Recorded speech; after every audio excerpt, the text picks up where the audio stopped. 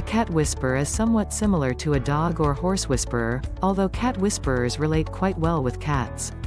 These types of people are unusually lucky and very successfully with cats. In most cases, a cat will be abandoned or just show up at someone's door. In this event, the cat will adopt this individual as the cat whisperer. Cats who have been abused or mistreated, oftentimes won't respond to anyone but a cat whisperer. Although others may have tried to help the cat, it will only make matters worse by making the cat feel scared and afraid. In most cases, these cats will end up in a pound. This is very tragic, as the cats have already endured more than they ever should have. A majority of the cats who have been abused were once loved pets. Along the way, they were abandoned, mistreated, attacked by dogs, and in some cases tortured. Cats who have been treated unfairly oftentimes won't trust anyone.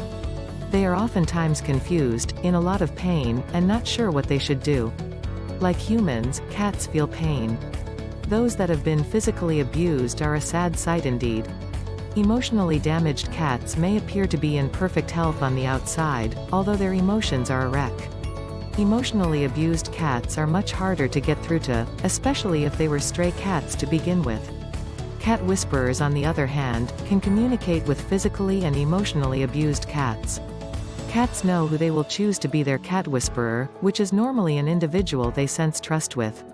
Cat whisperers are common with cats, although most people have never heard of them before.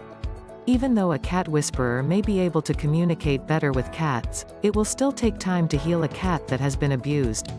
Thank you for visiting our channel. I hope you found this video informative. Please click the subscribe button below to subscribe to our channel, and click the bell to get notification when new videos are posted. Also, follow us on our social media links listed in the description section below. This presentation contains images that were used under a Creative Commons license.